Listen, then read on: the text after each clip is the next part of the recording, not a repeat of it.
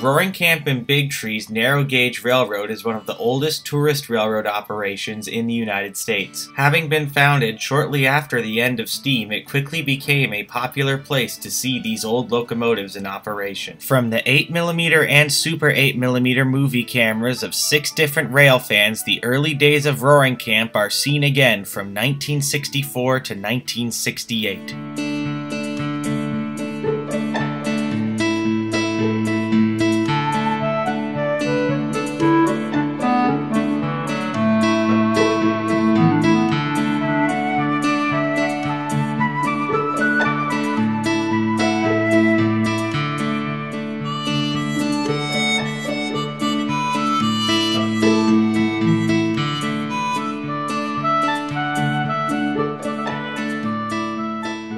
Roaring Camp and Big Trees was the vision of F. Norman Clark, a railfan and businessman who had associations with the founding of Traveltown in Griffith Park, Los Angeles. His vision was to create an immersive historic experience for the general public, complete with a steam railroad and historic town. And with the lease of some property along the Southern Pacific in Felton, California, the Roaring Camp and Big Trees was born. Clark's original plan was to use rod engines for the operation, and he had his eyes set on former Santa Cruz Railway's Jupiter, a 3-foot gauge Baldwin 440 that was in Central America. With that engine ultimately going to the Smithsonian and the high construction costs of shallow grades up to the top of Bear Mountain, in 1962 Clark purchased a small 2-truck shay parked under a coaling trestle in Dixiana, Virginia. Purchase of this engine would allow for tighter curves and steeper grades, and the 2-truck shay arrived in Felton on October 12, 1962, 50 years to the day of it rolling off the factory floor. The engine was rebuilt over the winter, and by March of 1963 the locomotive was named Dixiana and was ready for service as Roaring Camp and Big Trees No. 1. Dixiana is seen operating at Roaring Camp in 1964.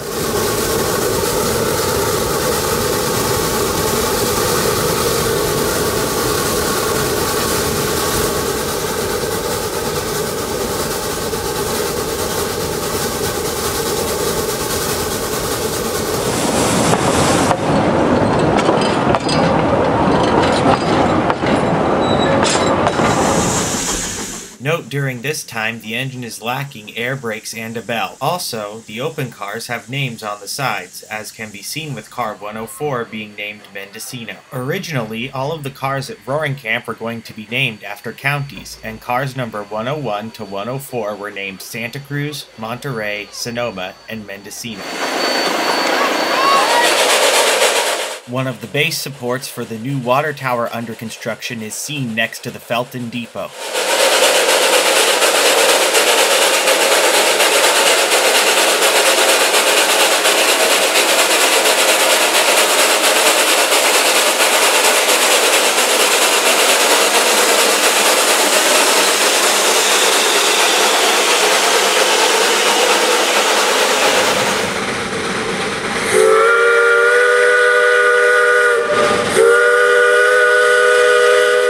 Most of the original Roaring Camp rolling stock and associated parts for the open cars came from the SP narrow gauge and the West Side, and this flat car from the SP narrow gauge is an example of one of those early types of equipment. Dixiana is passing the side of the present-day mill pond.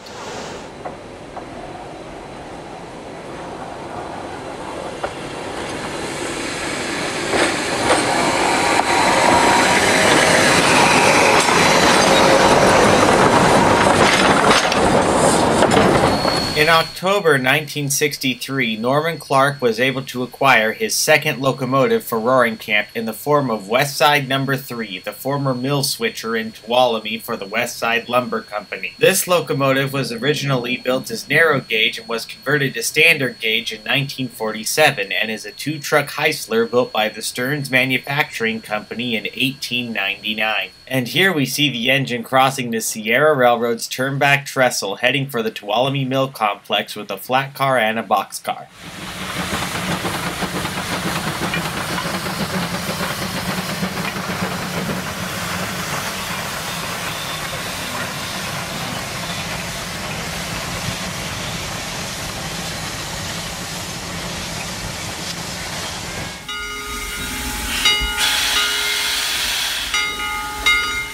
These sequences were taken in 1963, 2 years after the narrow gauge operation had stopped. And by this time, West Side No. 3 had achieved some fame as one of the last steam locomotives in revenue operation in California, helping switch out cars to ship out finished lumber on hand from the Tuolumne Mill.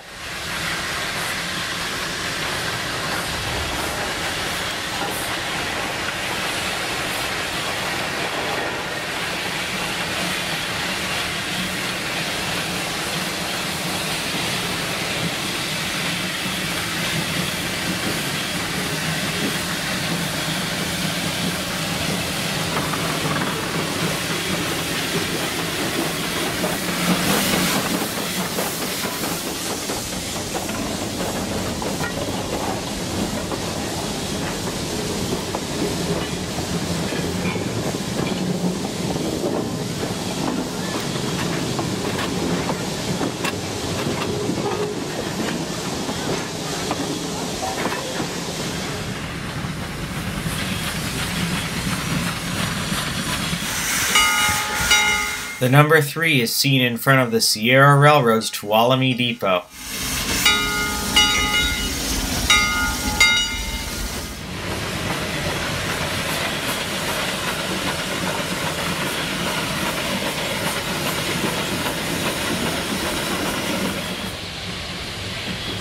Number 3 is seen crossing the turnback trestle again with more finished lumber bound for the interchange with the Sierra Railroad. Note the engineer sitting in the window seat of the engine. This was installed to assist in helping the crew see around standard gauge rolling stock, and originally came from Sierra Railroad Heisler No. 9.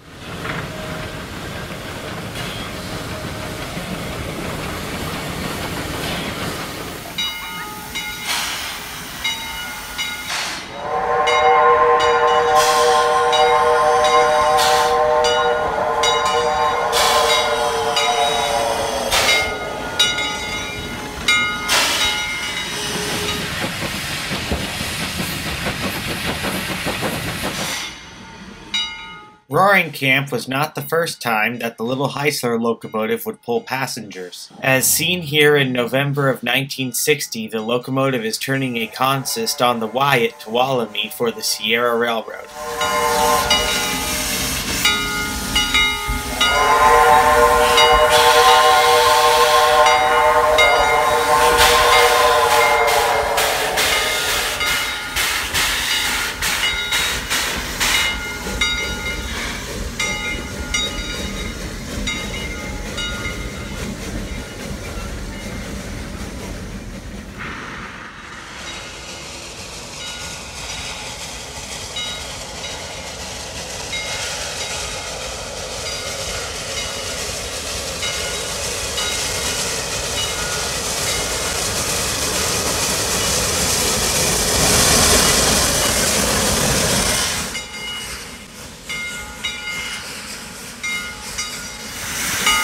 Sierra Railroad No. 3 and 28 are seen waiting on the siding at Tuolumne while the West Side No. 3 finishes its switching chores with the fan trip consist.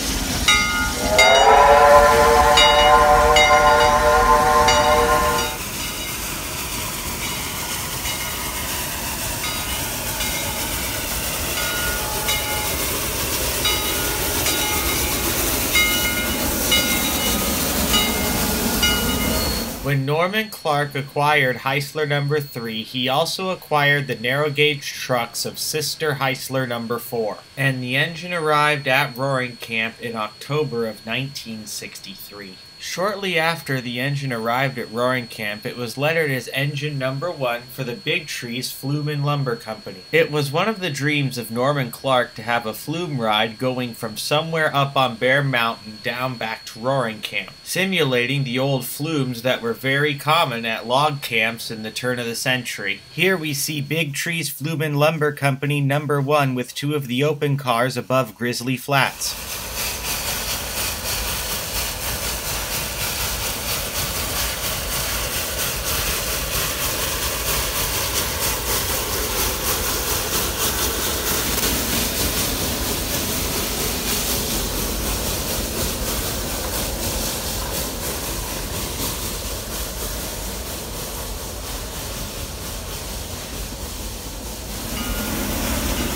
The line up to the top at Roaring Camp was not complete by 1964, however it was still a very wonderful place to see steam locomotives in operation, and it was one of the few places to do so in the region, as operational steam on a revenue-earning basis was no longer commonplace on America's railroads.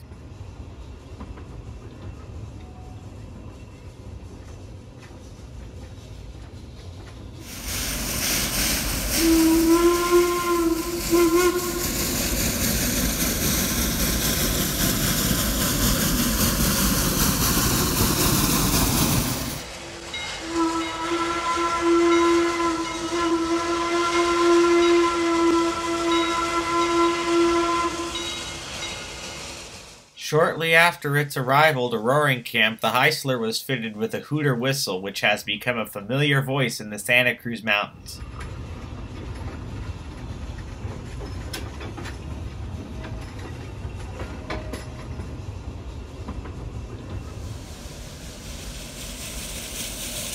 The Heisler was one of the most well-engineered designs of all the logging locomotives.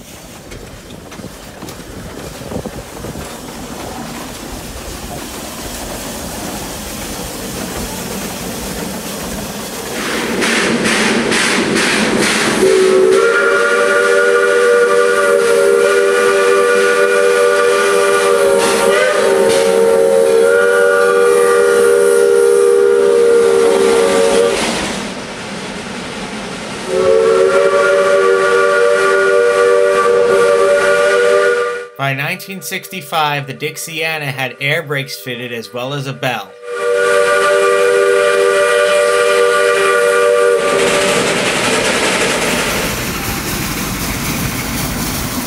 In a spectacular display of geared steam, Big Tree's Flumen Lumber No. 1 and Roaring Camp and Big Tree's No. 1 double head.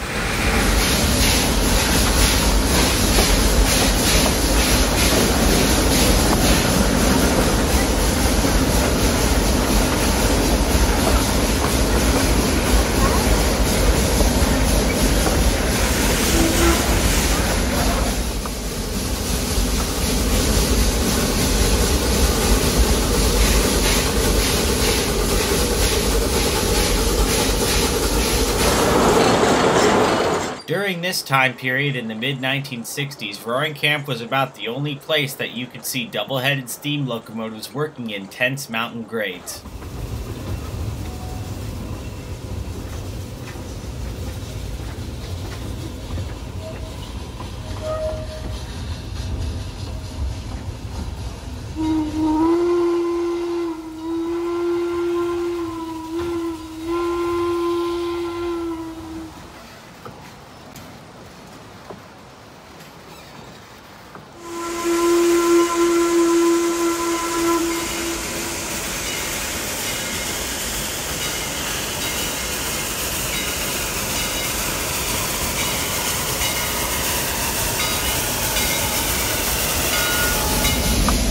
Big Tree's Flumen Lumber No. 1 and the Dixiana tie up for the day at Felton.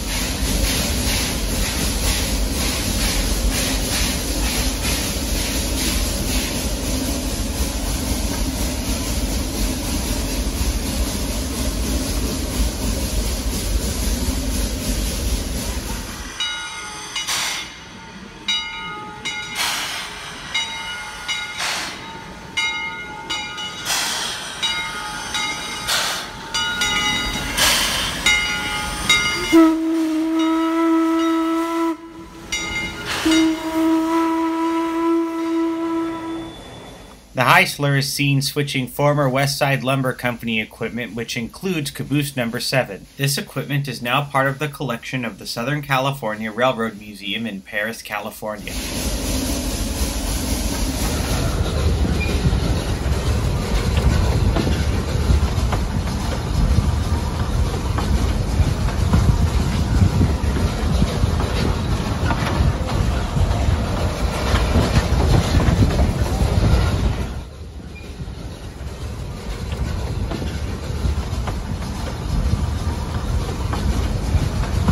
The Heisler is seen coming back down grade into Roaring Camp before boarding the train and being shoved back up grade.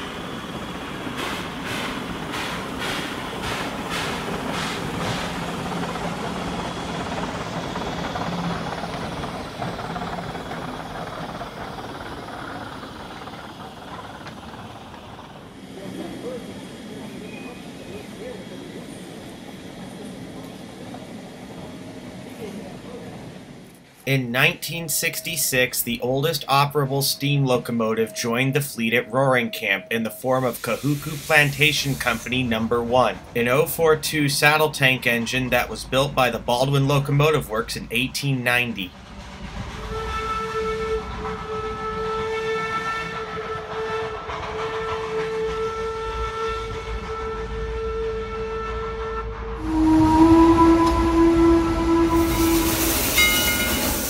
As the Heisler comes back into the depot, we can see the addition of a star spot plate instead of the No. 1.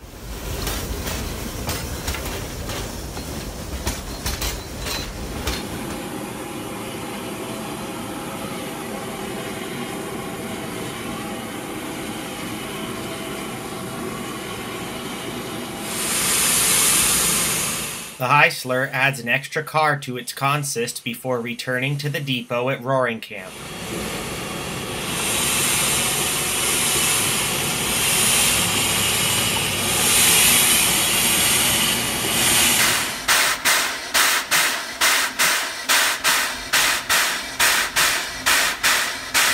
Also completed in 1966 was one of the most fabulous and beautiful structural landmarks on the original alignment to Bear Mountain, the over-under corkscrew trestle. Another important part of Norman Clark's vision, especially now that he had geared engines, was making them work, and constructing his railroad not only so that they would work, but be doing it all in a very spectacular fashion. Here we see the last of the spikes being driven, completing the corkscrew.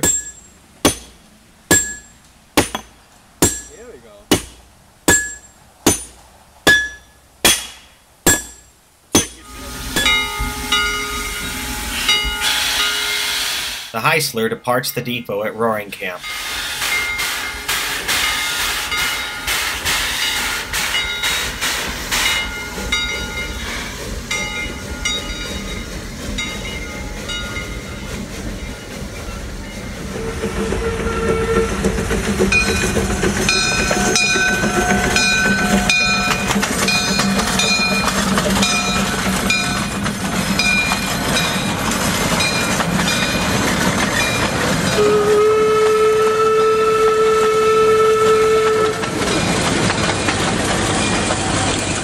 After the Kahuku Plantation Company No. 1 was retired around 1950, it became part of a display in the Sutro Baths Museum in San Francisco that eventually went under. When Norman Clark purchased it, it became Roaring Camp and Big Trees No. 3 and is seen here wearing the Heisler's original West Side spot plate.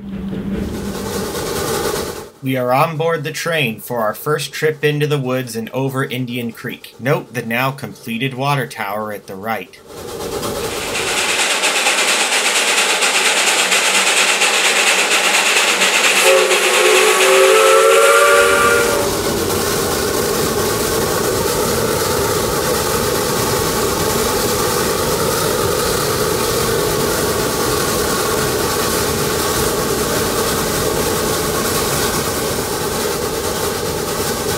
We approach the bottom end of the corkscrew and go up and around for the first time.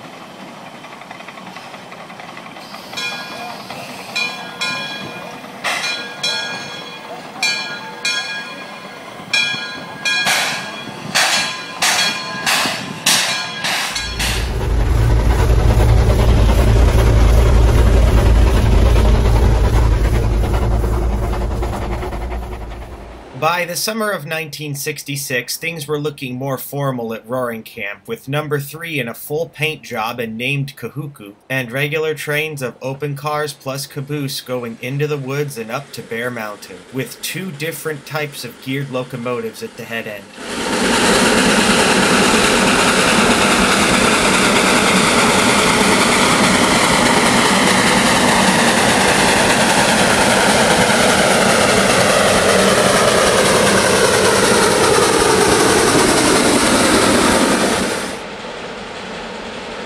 Let's hang out at the Corkscrew for a while and watch the Dixiana negotiating the trestle up and down grade.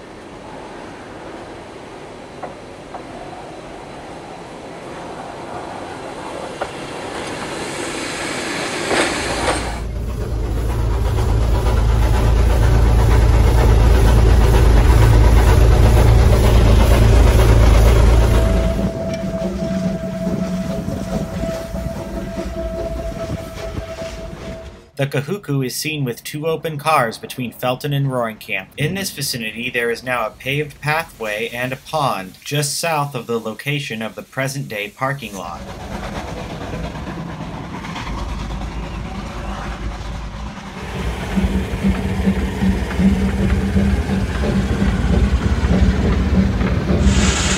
The Dixiana arrives with another regular Bear Mountain run.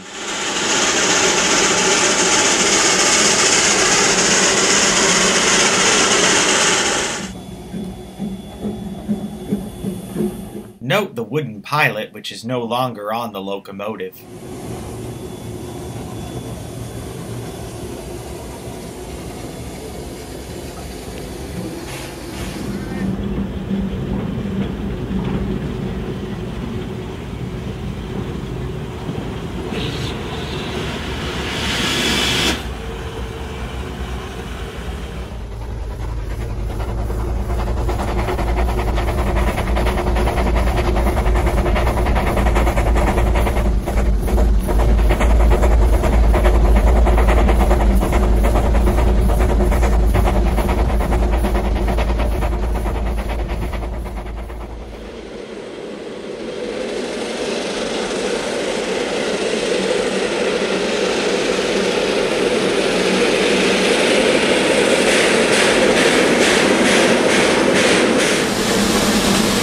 By the late 1960s, the "if you will build it, they will come" mentality was surely working out for Roaring Camp, as trains continued to run up to Bear Mountain and the operation continued to formalize even further.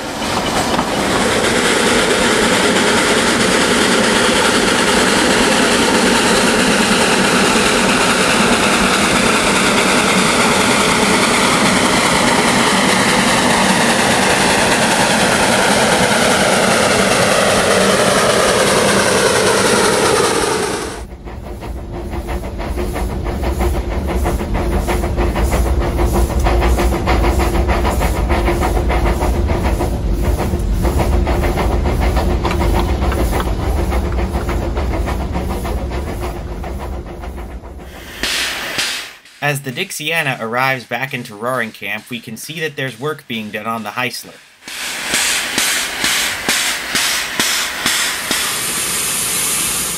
By the time these sequences were taken in 1967, the worn-out engine had gone through a complete mechanical overhaul.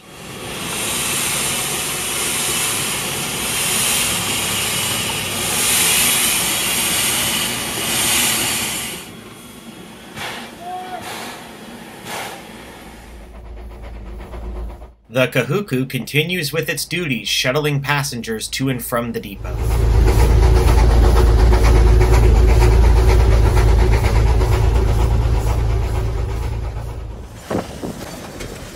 The crew cleans sediment and minerals from the mud ring as they test out the Heisler.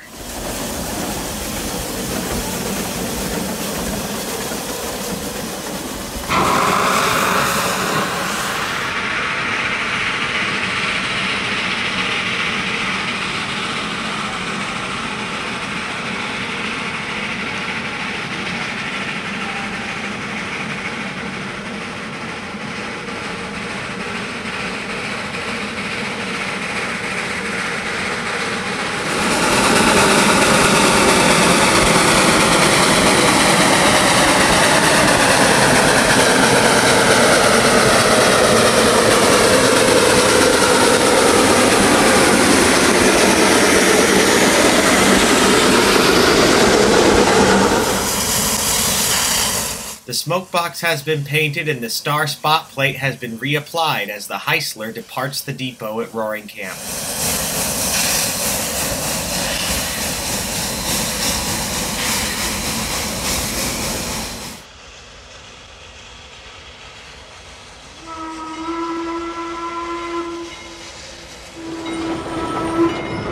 Two GP9s are seen leading an SP sand train toward Olympia as the Heisler arrives back at the depot in Roaring Camp.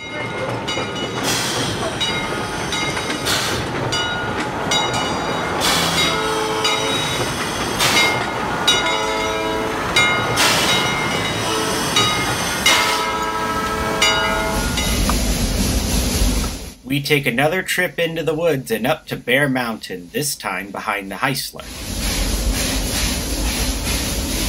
The train rolls over the trestle at Spring Canyon.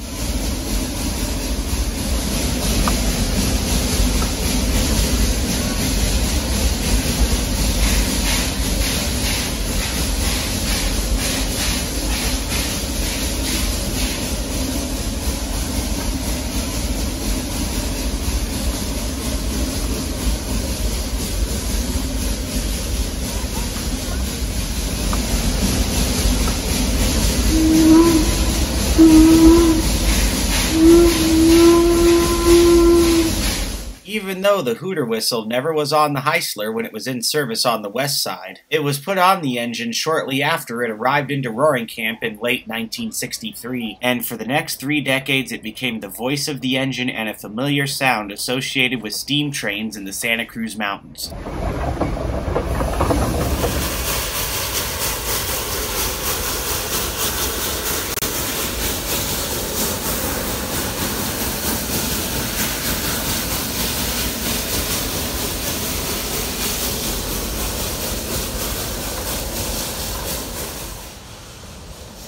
The Heisler is seen going back into the woods with another load of passengers, before being seen returning back down the grade and blowing down the boiler.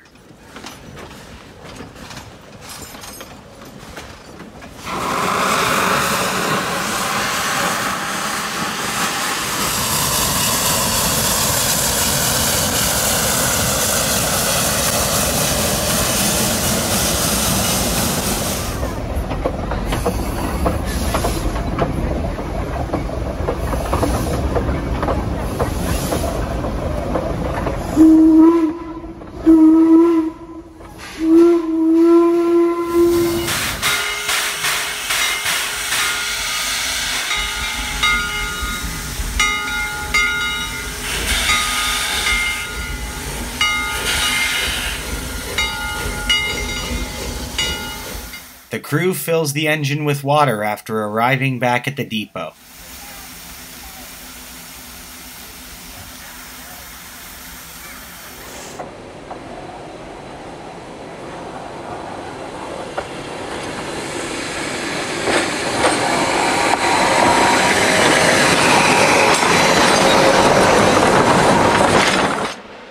Of course, the show never stops for Dixiana as she's seen returning back into Roaring Camp, with a nice panoramic view of the area as it looked in 1968.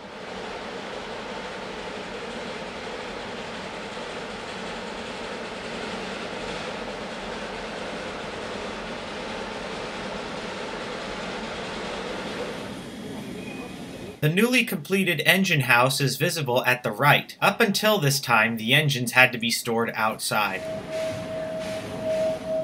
We arrive into Felton as seen from on board the train.